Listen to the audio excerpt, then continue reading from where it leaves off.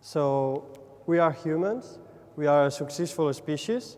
We live from the big densities in cities to the most remote places, from the hot of the tropic to the cold of the Arctic. And what is the key for such a success? Maybe is our capacity to invent. So we are able to construct new inventions to every new problem we have. And indeed, this capacity is believed to be very related to what makes us humans. So we are able to invent a symbolic language. We are able to use tools and invent them, and then to transmit this knowledge in a form of culture. So we can think that we are humans, the ultimate innovators.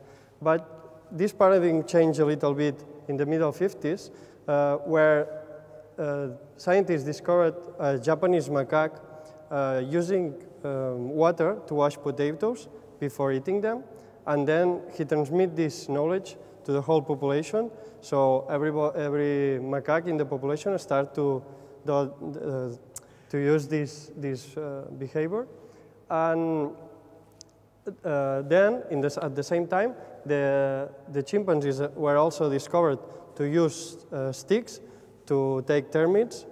So the paradigm changed a little bit, but still we thought that, okay, they are primates, we are primates, so maybe primates are the unique innovators. However, the reality is a little bit different.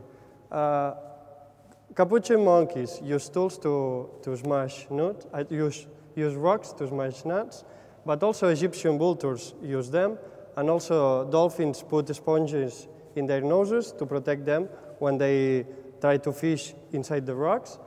And even octopuses, which are not vertebrates, use coconuts to protect themselves. So we are not the unique innovators, primates are not the unique innovators, but many different animals can innovate.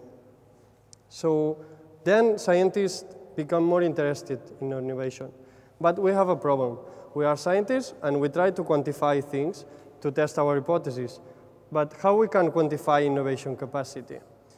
Louis Lefebvre from McGill University in Montreal found a way to proceed.